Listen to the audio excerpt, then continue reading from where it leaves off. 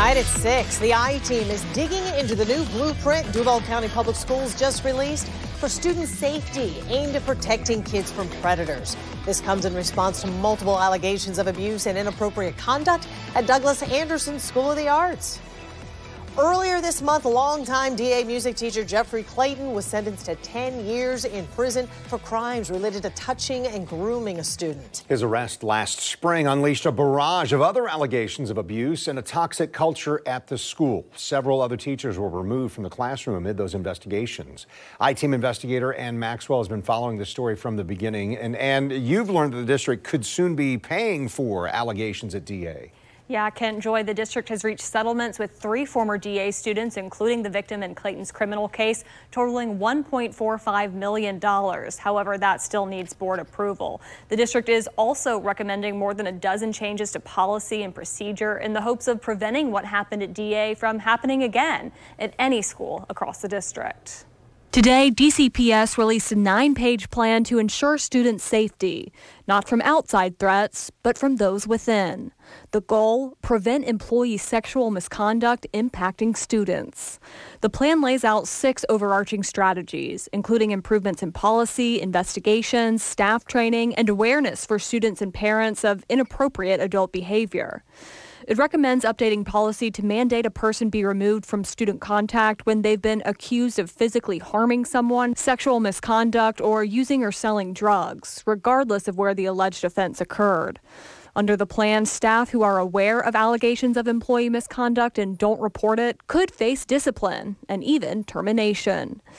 The plan also recommends new rules on teacher-student fraternization, unambiguously stating that employees texting, interacting on social media, and/or being alone with students may be grounds following due process for disciplinary action up to and including termination. However, there would be exceptions, like for family members and a teacher giving a ride to a student in need.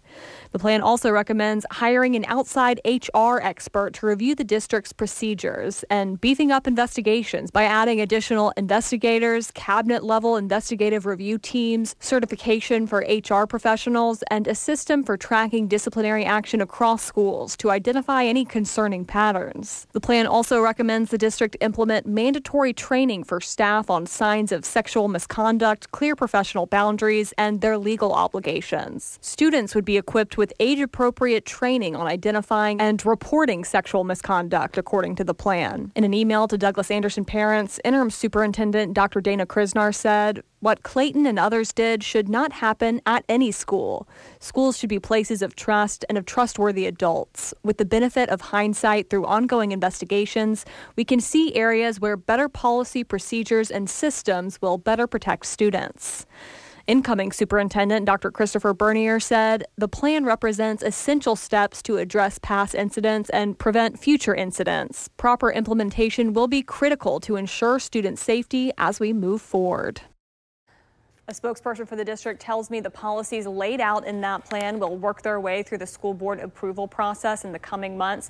And just within the past hour, I got a statement from the attorney for the victim in Clayton's criminal case. It reads in part, "While nothing can remedy the treatment my client received, she is satisfied knowing that future students of Douglas Anderson will be a little safer and that hopefully administrators will now come to the aid of students in this type of peril without hesitation."